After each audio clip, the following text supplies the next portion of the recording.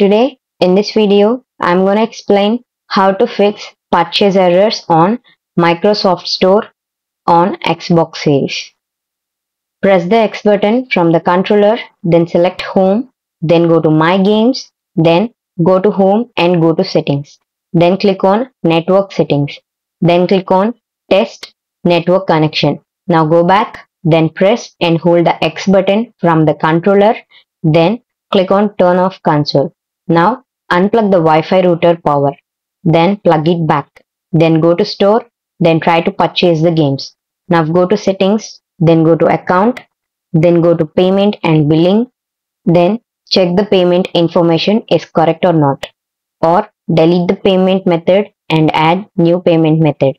Then select the payment method you want. Then go to Microsoft Store. Then go to bottom and click on Ready. Now enter the gift card number. By following these steps, you can fix purchase errors on Microsoft Store on Xbox Series. If this video helped you out, please leave a like and comment down below. If this worked for you, thanks for watching.